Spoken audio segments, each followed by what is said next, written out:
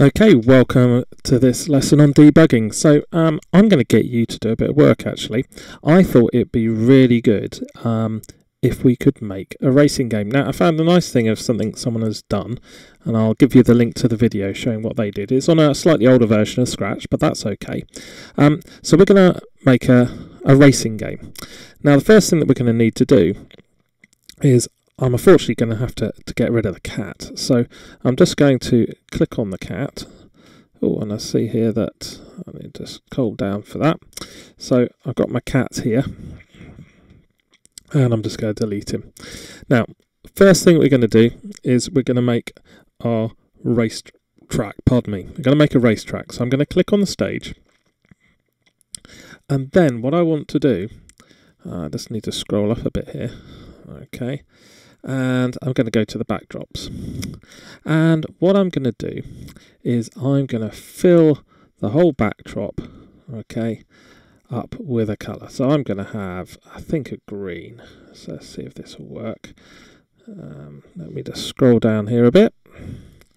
I actually can convert it to a bitmap for this, and I'm going to pour the colour in, right, and I've got my colour green. Actually, I quite like it a bit darker than that, so I'm just going to see if I click on this fill bit here, I can make that a bit darker. So that's going to be like the outside of my track. Okay, now what I also then want to do is I want to draw my track, and I'm going to do that sort of freehand, and I need to choose a colour that's going to be the colour of the track. So I don't know, I'm thinking like something like that grey colour would be fine, and this will change the size. So at the moment that's quite small, it's going to take me a long time, so I'm going to see if I can make it nice and big like that. Okay, right, I think you can probably go a bit bigger than that as well, so 100. Okay, so what I'm going to do is I'm going to draw myself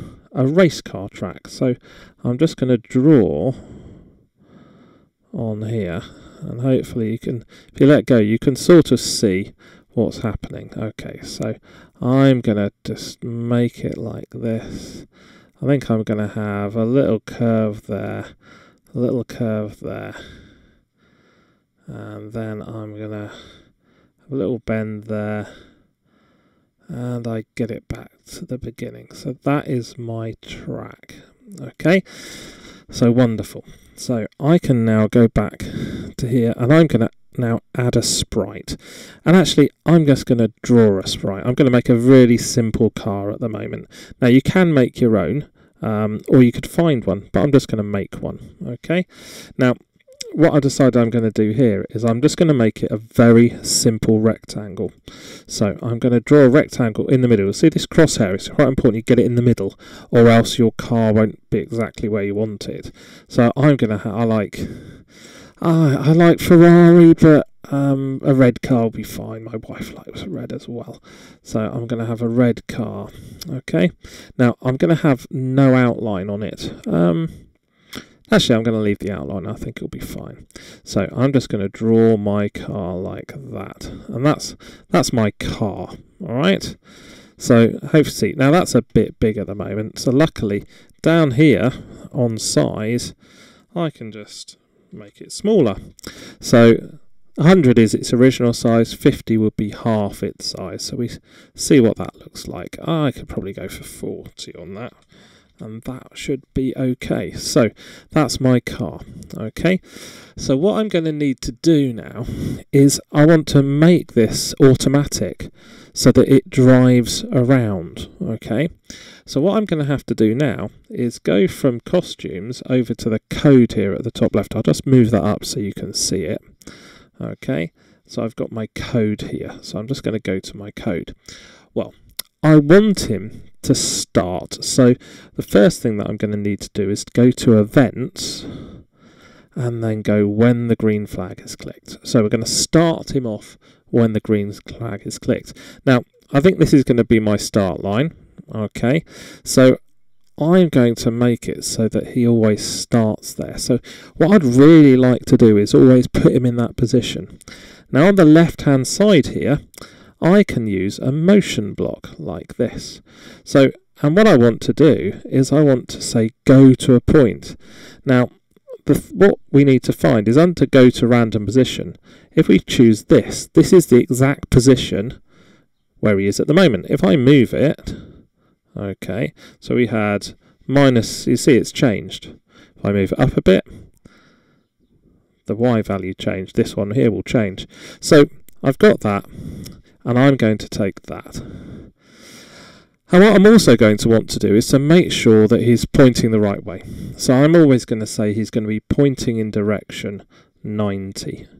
Because if I show you 90 here, you can see he's always pointing that way. So I know he's always going to start in that position, whatever position he then gets to. Okay, now what I have to do is I have to say, well, I'm going to make him turn. Well, how am I going to make him turn? Well, this is what I'm going to need to do. I'm going to go back to my car and I'm just going to edit the car a bit. So I've got something here. So what I'm going to do is I'm going to say that if it's the left-hand side of the car at the front, I'm going to paint a different colour on. So I'm going to go for blue. Okay, so I'm going to paint this blue on. I'm going to make it a little bit bigger. And I'm going to like put bumpers on, right? So I'm just going to put some blue at the corner of the car like that. All right, and excuse me, I'm going to now choose another colour for the other side. Now we've got green, we've got red, so I need something pardon me, I think pink would be perfect. So I'm going to choose pink, and I'm going to put the pink on this side. All right, because we're going to do something clever now. We're going to say if blue touches something, then we're going to make something happen. So back to our code, I want to do a sensing thing. Now if I go to here, I want to go sensing. So I'm going to say if colour is touching this colour, so I'm going to say if the blue colour is touching the green, then do something. So I can choose this, and one of the things you can do, you can use this little eyedropper thing. It's important you use that because you want to get exactly the right colour. So I'm going to sample the colour there, and that's my colour, and I want the bumper now, so I'm going to click on this, click on the eyedropper, and then over here you can see I can actually sample that blue, and then I know it's exactly the right colour. So I've got that is touching green. I'm also going to need another one for the pink, so I'm going to duplicate it. Okay, so click on that again, click on this, and go and find the pink. There we go. Right, so now I've got that. Now I need it to do something, because when it's the blue hits the green, I want it to turn sort of clockwise some degrees. So I'm going to have to do something with that. So I'm going to need an if command. Now, an if command is just a question. If this happens, then do that. Okay, so I'm going to go to if. Okay, I'm going to say if then. So I'm going to do this, I'm going to have an if, and I'm going to put this in here. I'm going to say if blue colour is touching green, then I want him to turn that way. Let's say turn 15 degrees. Okay. Now for the pink one, I'm going to want him to turn the other way. I'm going to want him to turn anti-clockwise. So I'm going to need one of these, and I'm also going to need an if as well. So I've got this. Okay, so I need to put that in there and that in there. Okay, right, so I've got that, I've got my track. Oh, there's one other thing. This would only ever run once.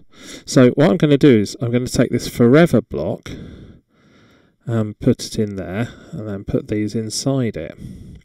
Now, at the moment, it isn't moving, okay?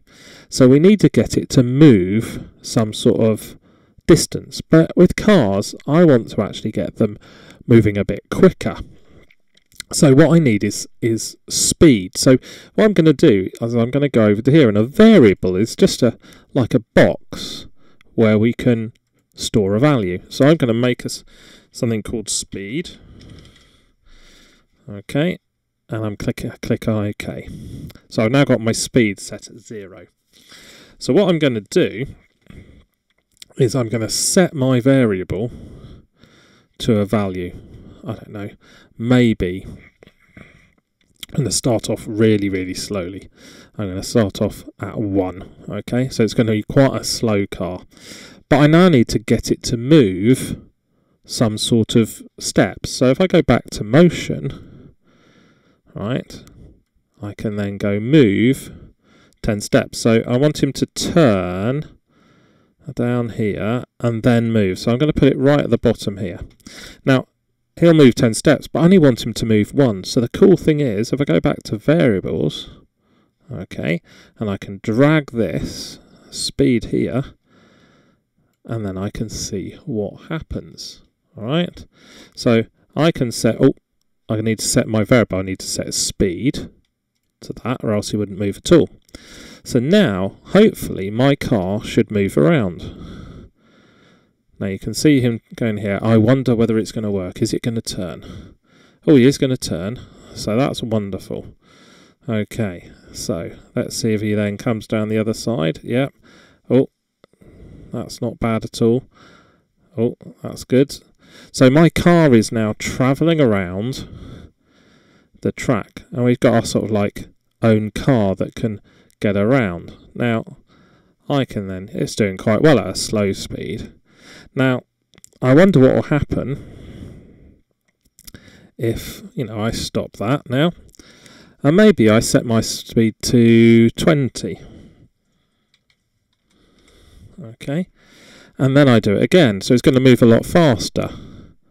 Oh dear.